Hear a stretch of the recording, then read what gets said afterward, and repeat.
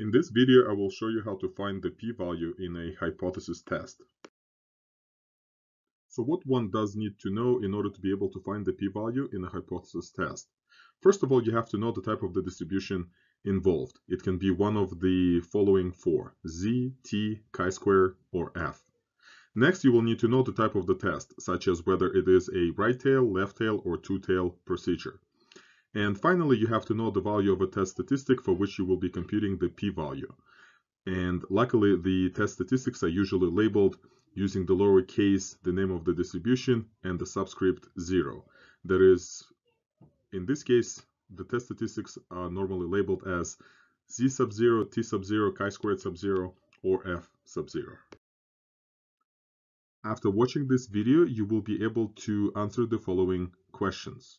Notice how the type of the procedure, the distribution, and the test statistic can be easily identified in every one of them. In step 1, you'll have to draw the probability density curve of the test statistics distribution. Luckily, there are only a few distributions involved, and we usually label the test statistic using the lowercase of the name of the distribution. So that means if you have a test statistic labeled Z0, that means Z distribution is used. If a test statistic is labeled T0, that means the T distribution is used. If your test statistic is labeled chi-squared 0, then the chi-squared distribution is used. And finally, if your test statistic is labeled as F0, then F distribution is used. If you have a Z distribution, then you will have to sketch the standard normal probability density curve, that is the one with the mean 0 and standard deviation 1. If you have a T distribution, then using the number of degrees of freedom, you can also sketch the T curve. For chi-squared curve, you also need to know the degrees of freedom. This is a right-skewed curve, so as the F curve. However, to sketch the F curve, you will need to know 2 degrees of freedom, the degrees of freedom in the numerator and the degrees of freedom in the denominator, labeled DFN and DFD.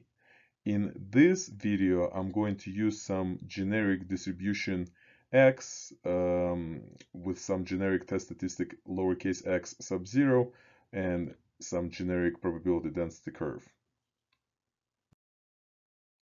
After you sketch the probability density curve, then you will have to draw the region associated with the p-value according to the type of the test. Therefore, in a right tail test, you will be drawing the region in the right tail of the distribution. In a left tail test, you will be drawing the region in the left tail of the distribution. And in a two-tail test, you will be drawing the regions in both tails of the distribution. Next, we will place the test statistic on a horizontal axis and label the area according to the type of the procedure. In the right tail test, we place the test statistic in the right side of the region, and the area to the right of the test statistic is labeled as P. This is the p-value. In the left tail procedure, we place the test statistic in the left side of the spectrum, and we label the area to the left of the test statistic as P. This is the p-value. In a two-tail procedure, without being given a specific numbers, it's really hard to tell whether your test statistic will place in the left or the right side of the spectrum. But either way, the total area of the region is equal to P. This is the p-value. So the area of each tail is equal to half of P. Finally, we can use the created diagram to compute the p-value. In the right tail procedure, we find the p-value as the area to the right of the test statistic. In the left tail procedure, we find the p-value as the area to the left of the test statistic.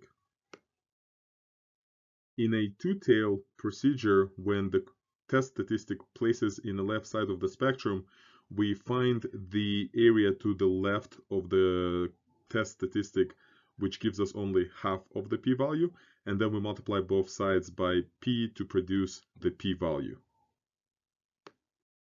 Finally, in a two-tailed test, when the test statistic places on the right side of the spectrum, we find the area to the right of the test statistic, and that gives us only half of the p-value, and then we multiply both sides by 2 to get the p-value.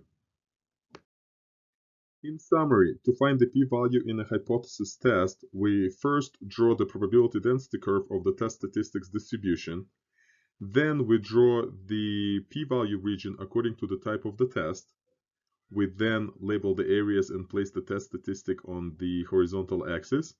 And then we compute the p-value. In order for us to be able to find the p-value, we must know the type of the distribution, the type of the test, and the test statistic.